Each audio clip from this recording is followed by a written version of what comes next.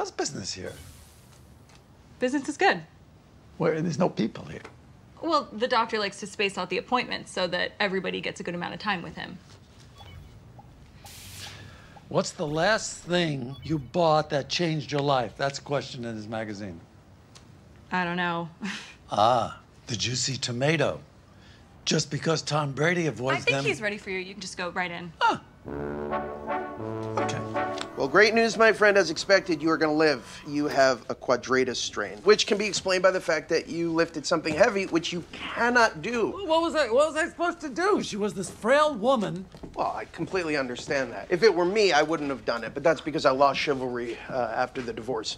Why? What do you mean? My wife cheated on me. Really? Yeah, 3 times. So you're leading the single life now? I'm leading the single life. Couldn't be happier. Hey, let me ask you a question. Sure, anything. How come there's nobody in your waiting room?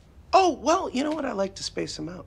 Privacy. You know, you got some high-profile people in here, like you or Harrison Ford. Oh, Harrison Ford, he's a patient? No, it was a hypothetical. If Harrison Ford were a patient, I would tell you he's incredibly lovely. Bit of a curmudgeon sometimes. So he's a patient, Harrison Ford. Didn't say that. I would assume based on interviews I've seen. No, with you him. just Very told rough me. guy. You No, just no, told no. me he's a patient. No, I didn't. Yeah, I never said I've seen my patient Harrison Ford after his last plane crash. Okay. Well, why don't I get you set up with a foam roller? Foam roller. Very easy to use. I'm gonna give you You want me to roll? I just want you to roll on it. Okay. Very easily. Okay. Elizabeth at the front desk. Oh, we'll walk you through how to use it. Self-explanatory. It should be pretty simple, but we will give you a document with some illustrations on it to walk you through it as well. Okay, Larry? And then I'm gonna write you a prescription. How do you do with anti-inflammatories? I know as a Jew, I get a little rumbly in my tumbly. I do okay. That's why I never became a basketball player. Oh. I will see you back here in a couple of days, and you, my friend, should be feeling as good as new. Okay. And I get a glimpse of his underwear.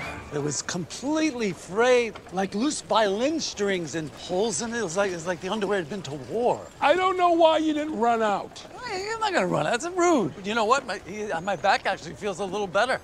It does? Yeah. I don't care. I will never be going back to him. Really? I am done. Hey, you know what? What?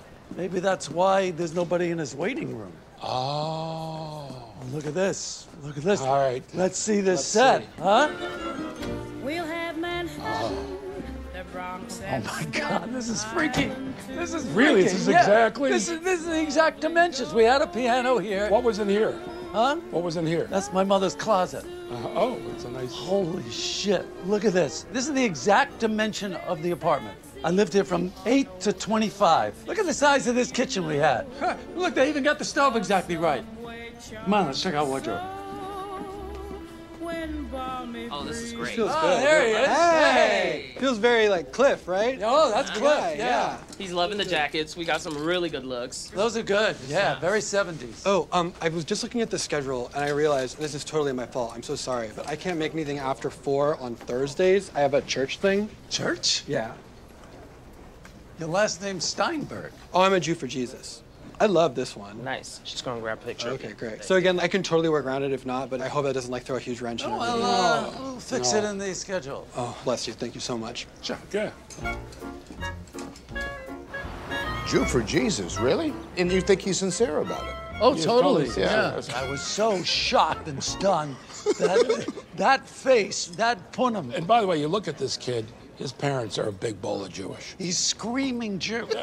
What do you think about this whole Jews for Jesus thing? That's crazy stuff. I don't know why anyone would do that. You know, when you're a Jew for Jesus, you're embraced by the Gentiles immediately. Right. But as much as you're embraced by the Gentiles, you're reviled by the Jews. He's considered like a traitor. That's right. He's left us. The Gentiles are liking him. To put that one in the front, they're proud of that. We took him in. Yeah. You know, Yeah, we got one. We got one. We got one. We got one. Why they want one, I don't know, but they got one. They got one.